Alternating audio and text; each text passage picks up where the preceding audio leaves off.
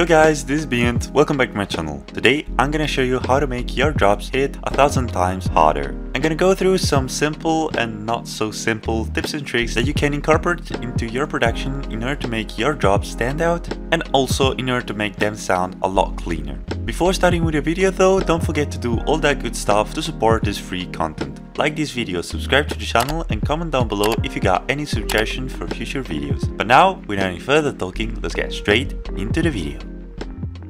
First of all guys, before showing you any of these tips, I'm just gonna show you what we're starting from.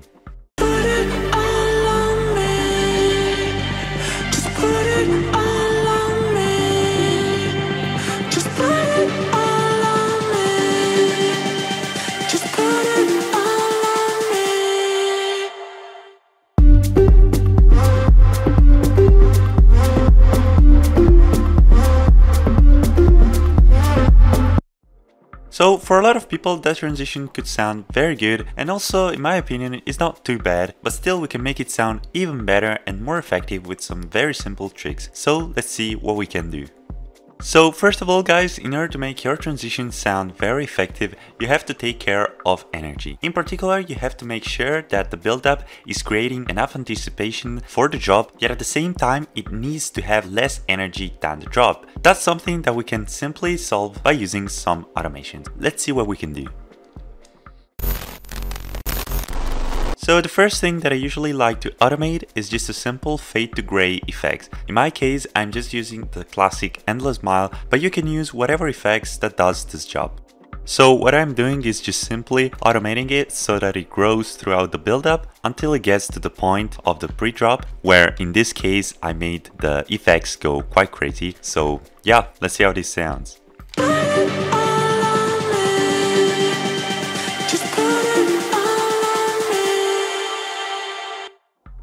Yeah, it sounds quite crazy, but in my opinion, in this case, it works very well. If you don't need any crazy effects like the one I just did, you could simply go for a much easier type of automations, which still could do the job. But in my opinion, the other one in this case is working even better. So after the fade to gray effects, I usually like to use just a simple high pass on my master channel, which a lot of times you might find included with your fade to gray plugin, but yeah, in this case I just prefer automating it separately. So yeah, let's see how it sounds like. As you can see, it's just helping a lot getting rid of the sub and bass heaviness and energy of the build-up in order to make the bass of the drop sound even heavier than what it actually is. So the third thing which I'm usually automating in my build-ups is the stereo separation. In FL Studio it's very simple to do that because you have this knob, but in other DAW you might have to pull up some kind of utility plugins to make this automation. But yeah, it's very simple. Everything we're doing is just restricting the stereo field so that when the drop hits, it seems like the track gets super wide, but in reality it's just wide as it was before. So yeah, let's see how it sounds like.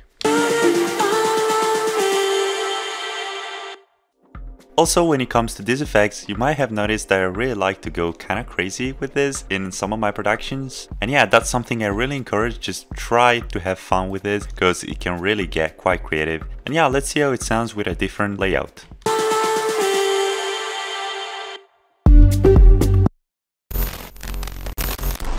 So the fourth and final effects which I usually like to automate in my transition is just simple volume. But this I would say is probably the most relevant effects that you have to automate in your build-ups. So the first way you could automate these effects is just simply by lowering the volume before the drop hits so that when the drop hits it will sound louder, which will technically make it better. So let's see how this sounds.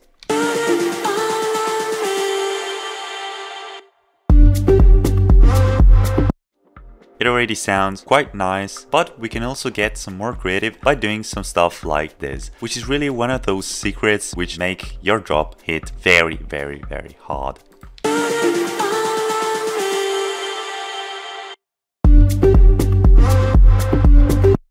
As you've heard, some simple silence can add so much energy to your drops, and that's why I really encourage you to automate your volume in the same way before your drops so that you can get effects like that. Also, in most of the cases, I would recommend you not to kill completely the volume because anyway, that might sound a bit weird. So yeah, do something like this.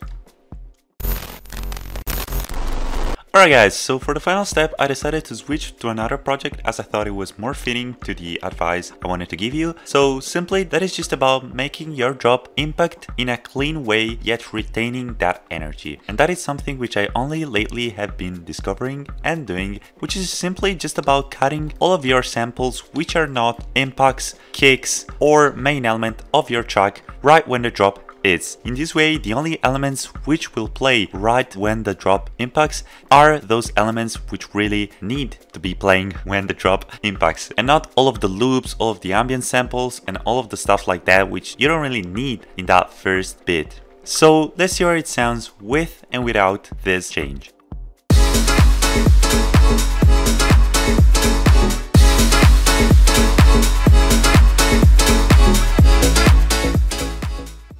Alright guys, so now we're finally done also with this video. Keep in mind that these tips might not work for all of your project and for all of the situations, because in some cases you might not even need that big energy change. And always keep in mind that the very first rule in order to make your transition sound effective is contrast, as Jay Esker once explained. Big shout out to him for having taught me that lesson. With that said guys, don't forget that this Friday my new single Need You together with Suicide is finally being released, so please go stream it, that would mean a lot to me. And yeah, see you with the next one. Peace.